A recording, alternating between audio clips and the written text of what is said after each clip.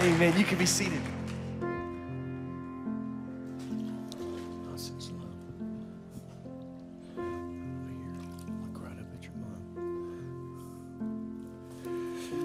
Baptism is a sign to a lost and dying world that we no longer belong to this world because we belong to Jesus.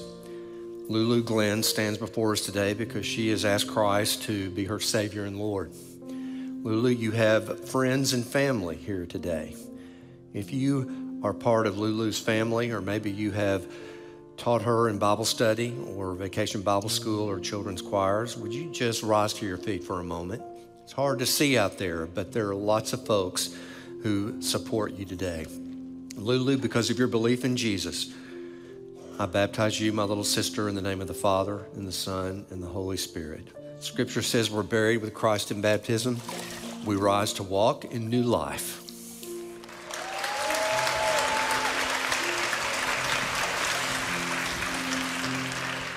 There's still much water here. What hinders you from making your commitment to Jesus Christ today?